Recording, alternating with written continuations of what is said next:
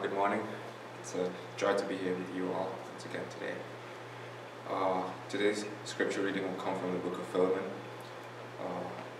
If you're using the Bible from the seat in front of you, it should be page 940. So the book of Philemon.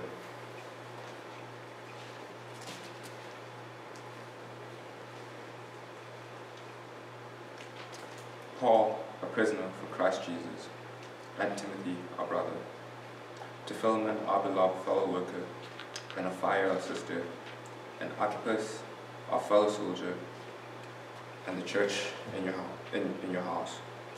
Grace to you and peace from God our Father and the Lord Jesus Christ. I thank my God always when I remember you in my prayers, because I hear of your love and of the faith that you have toward the Lord Jesus and for all the saints.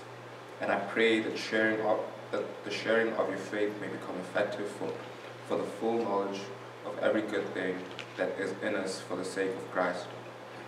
For I have derived much joy and comfort from your love, my brother, because the hearts of the saints have been refreshed through you. Accordingly, though I am bold enough in Christ to command you to do what is required, yet for love's sake I prefer to appeal to you. I, Paul, an old man, now a prisoner also for Christ Jesus, I appeal to you for my child, Onesimus, whose father I became in my imprisonment. Formerly he was useless to you, but now he is indeed useful to you and to me.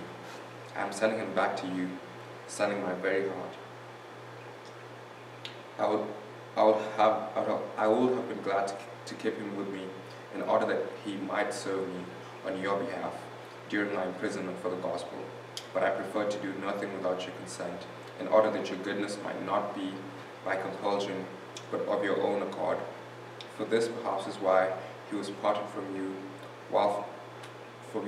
for a while, that you might have him back forever, no longer as a slave, but more than a slave, as a beloved brother, especially to me, but how much more to you, both in flesh and in the Lord.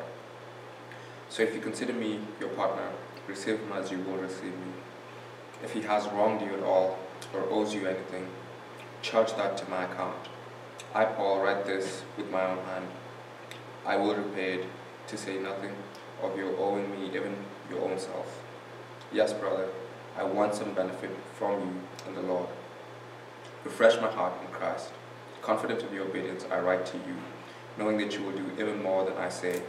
At the same time, prepare a guest room for me, for I am hoping that through your prayers I will be graciously given to you.